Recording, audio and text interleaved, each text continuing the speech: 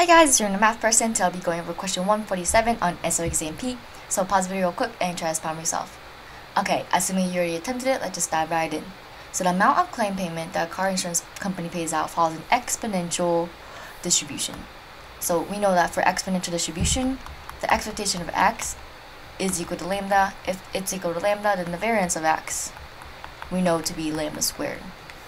Okay, anyways, by imposing a deductible D, the insurance company reduces the claim payment. I'm going to denote Y as claim payment. So they reduced claim payment, the expected payment, by 10%. So if expectation of Y is equal to 0.1 times the expectation of X, that's basically what they're saying. Calculate the percentage of the reduction on the variance of the claim payment. So they're saying, what is the variance of Y? Well, we know that if expectation of x is equal to lambda and the variance of x is equal to lambda squared, we just square the whole thing. So same idea here, technically. This is going to be equal to 0.1 expectation of x, the whole thing squared.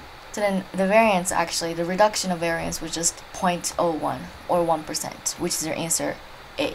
I hope that kind of makes sense intuitively too, because if they just tell you, oh, this the expected payment of exponential function reduced by 10%, the change for a variance is just going to be 10% squared. So that's going to be 0.01, which is our answer A. If you guys have any questions, as always, make sure you leave them down below.